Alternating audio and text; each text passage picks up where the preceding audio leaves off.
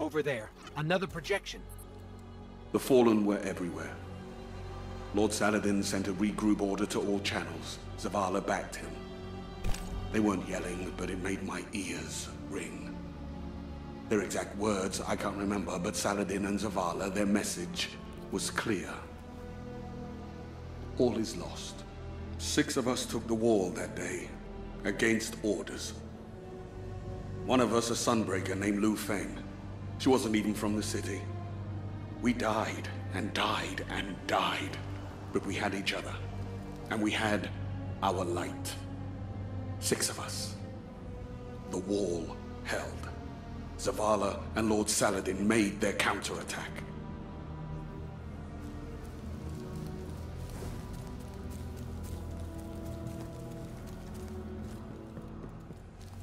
Zavala likes to say that survival is a temporary condition.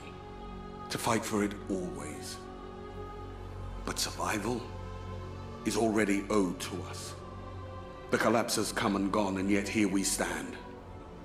It is our nature to survive. Whether we like it or not.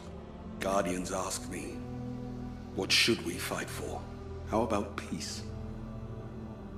How about a city without fear?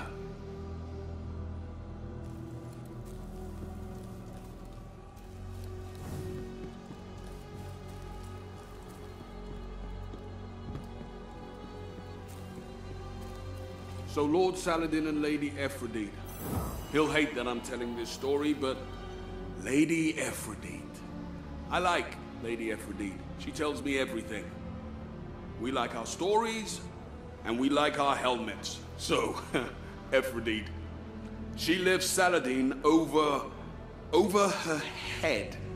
And she says, I never miss. She lifts him over her head, and she throws him. And he cranks his fist of havoc. Their combined arc energy singing like a drawn sword. 20 miles down, he plummets.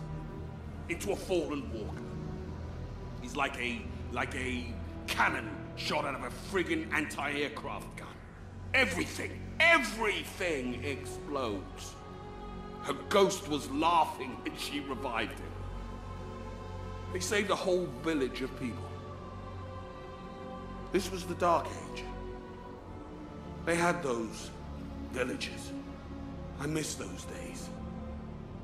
I miss Lady Aphrodite.